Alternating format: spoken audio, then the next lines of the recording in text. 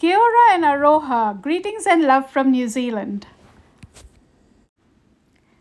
The reference that I'm using today is from my souvenir collection, and this is from Malaga in Spain.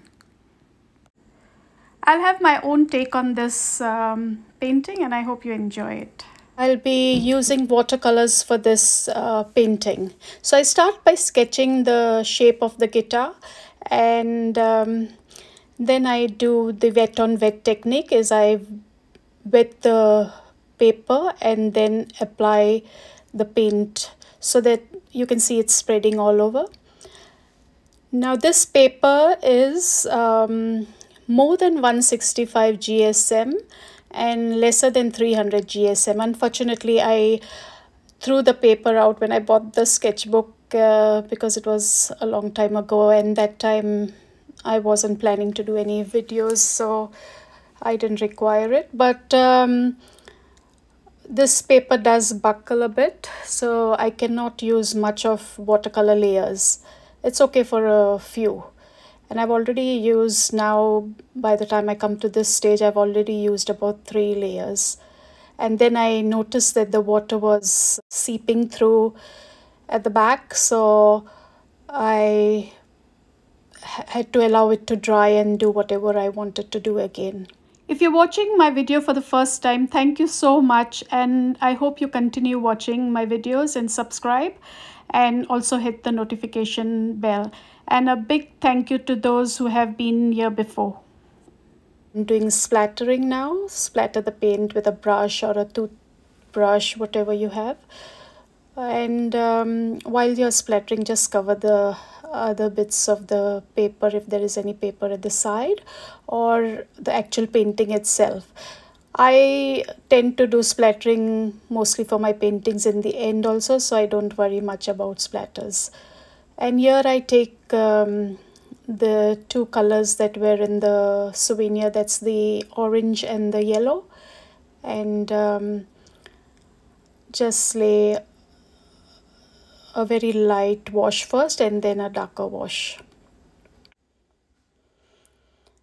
At this stage, I let the painting dry. I do another layer for the background and a bit darker, but I still didn't like it and waited for that to dry also, and then I used burnt sienna. And by now I felt that everything was going wrong in my watercolors, and somehow I was not enjoying the process. So I had 2 things that I could do. One is throw it out, which I never do. I never throw out any of my paintings. If I don't like it, I either try to rectify it, and that's why I named the video what Bob Ross used to say. He used to always say, in art there are no mistakes, there are only happy accidents. And at the end of it, I was pretty happy with what I achieved. So this is my guitar, which I actually brought to do the drawing. I didn't want to do the drawing from the souvenir one. But once I came to the strings of the guitar, I noticed that my shape of the guitar was wrong. So I, at this stage, apply water and lift off the paint. And it's not a good look. So I tried to do that. Then I tried to put some watercolor over it and then acrylics over it. I took cad yellow and cad orange and tried to apply, but it was still showing. So then I take acrylics white first and mix it up with yellow and then the orange. And I just concentrate on the guitar because I wanted to get first the shape a bit right. At least it's not perfect, but something better than before, because my strings were going in a different direction, and here I felt I was getting in onto something, so I continued with the process. I basically do more of oils, and with oils it's very easy to rectify your mistakes. And that's why I enjoy oil painting, because I make so many mistakes and then just keep doing it over and over again.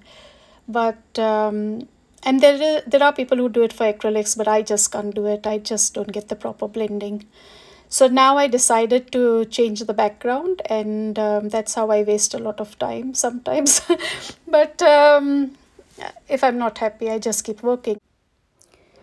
So what I use now is Payne's Gray. I never use black directly. I add colors to make it sort of a grayish, a darker gray color.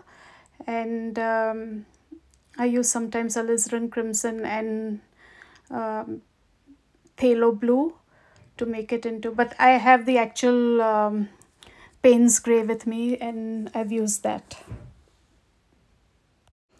I hope you guys are doing well and remaining safe in whichever part of the world you are in. It's really bad at the moment, so stay safe. I'm using white and then I'll use black on it, because I've already used black and it doesn't show. So here I'm doing the lines again with a white brush. And these brush pens are also acrylics. So I want to do the strings actually in black, but I'm first doing it in white so that it's seen better. Otherwise it won't be seen. I mean, the effect is not that good. So now I take a black brush pen, and this is the Faber-Castell acrylic fine liners. And this is not a fine liner, this is a brush pen in the set. And I just do whatever pattern I have on the had on the guitar.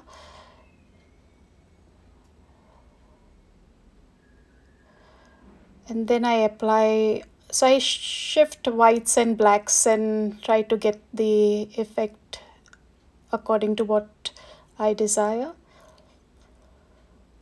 And that's it, and I'm signing my painting. I always come back and think, oh, you know, I keep it for 5 minutes and I look at it and I thought, oh, the black is looking too boring. So I take the crinkly bit of the sheets that come in between the biscuit layers and apply paint to it and then make marks with it. You can use many other things to apply marks. I also use some silver glitter and make some lines with the silver glitter. It looks very nice on the black, though you can't see it on the camera, but it's really a lovely effect. So there we go. That's why I don't like to throw out my paintings. I try to do something out of it, and I love the result that I get. So thank you so much for watching, and I hope to see you tomorrow.